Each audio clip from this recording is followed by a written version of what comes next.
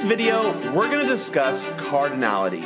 Another way to compare sets is by their size. The size of a set is called the set's cardinality.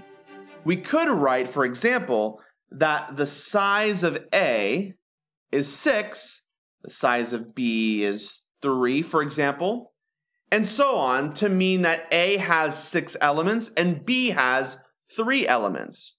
For sets that have a finite number of elements, the cardinality of the set is simply the number of elements in the set.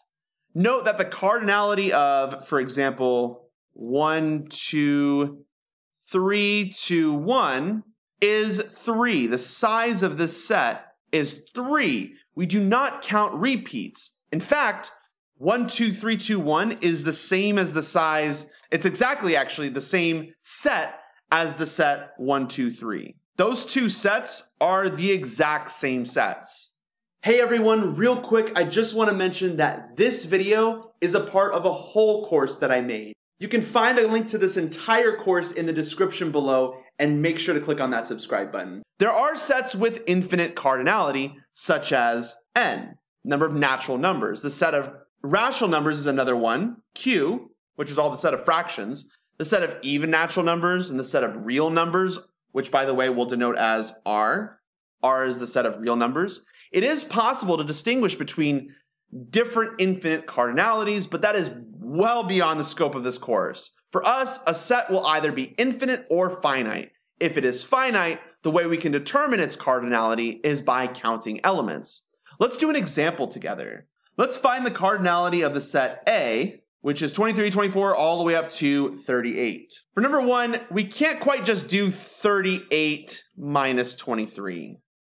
The reason for that is, this is, let's see here, 15. I can do math, don't worry, I can do math. But that's actually not the cardinality of the set. The cardinality is actually 16, and let me explain why. When you do differences like this, like 3, or let's do 2, 3, 4, 5. In this case, if you do 5 minus 2, you get 3, but that's the distance, that's not the number of ticks here. And this is a difference between measuring distances and ticks on like a, if I have a number line right here and I'm measuring and this is my ruler, we would say the measurement is 4, if that's my ruler right there. This measurement, the measurement of that would be 4 of these. But the number of ticks is 1, 2, 3, 4, 5 here. And so the number of tick marks is different from the size or the length of that set.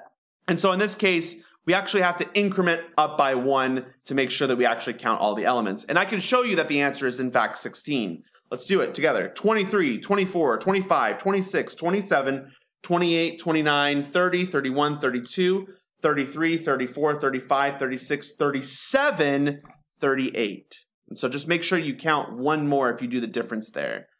For number 2, in this instance, it's really tempting to say that the set is has a cardinality of either 4 or 5, but the answer is that the size of B is 3. And the reason is because each element is separated by a comma. So that's an element in my collection. That whole thing is an element in my collection, and that's an element in my collection.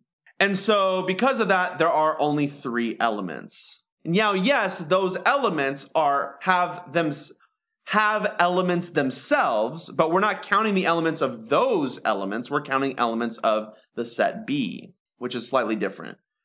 For this, for number 3, if C is 1, 2, 3, what is the cardinality of the power set of C? Well, let's figure out what the power set is. The power set of C, this is the set of all subsets of C. So we can have the empty set, that's a subset of C. We could do just 1. We could do just 2. We could do 3. We could do 1, 2. We could do 1, 3. We could do 2, 3.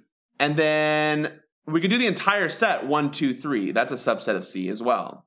So how many elements do we have here? Well, we have 1, 2, 3, 4, 5, 6, 7, 8. So the size of the power set of C is 8. Anyways, thanks everyone, and I'll see you in the next lecture.